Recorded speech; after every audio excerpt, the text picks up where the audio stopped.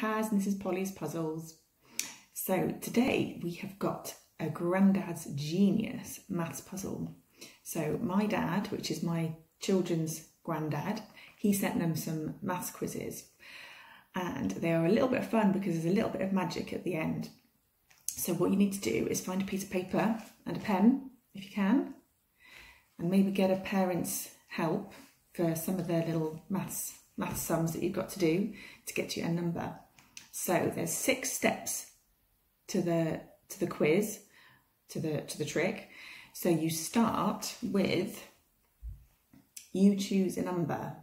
So between 1 and 20, you've got to choose a number. It could be your age, it could be your house number, or it could be your favourite number. You just choose a number between 1 and 20 and write it down, okay? Then you're going to add 1. So add 1 to that number. This is step 2. So to the number you've got now, double it, or times by 2.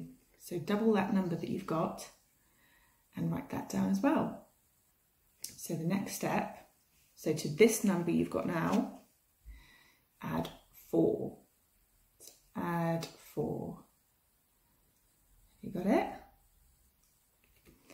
So to the number that you've just made by adding 4, now halve that number. So that's divided by 2, or you halve the number. Okay, so that's a little bit tricky, I think.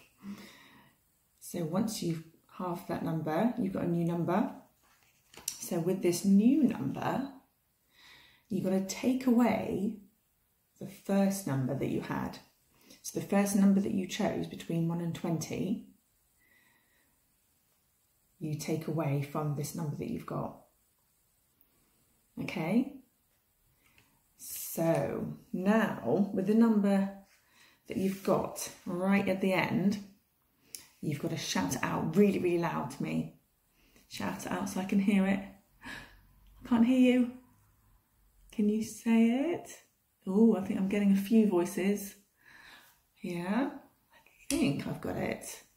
Right, one more shout out. Is this your number? Is it 3? So if it is, give me a love heart on the video or send me a comment and say, yes, that was my number. And thank you very much for watching. I'll see you next week.